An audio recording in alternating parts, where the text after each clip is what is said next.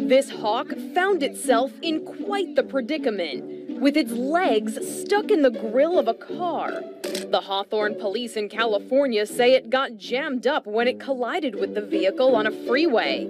They say the driver went another 30 miles before realizing the bird was caught in the car. Animal control officials were called in to help.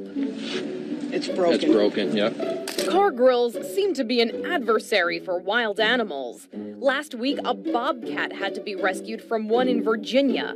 It was stuck in there for 50 miles. And last year, a bald eagle got caught up in a car grill in Florida. This hawk seems to be the latest victim, but rescuers are optimistic about its future. She has a rehab center where we can fix this guy up, and hopefully in 4 to 6 weeks he'll be back out doing what hawks do.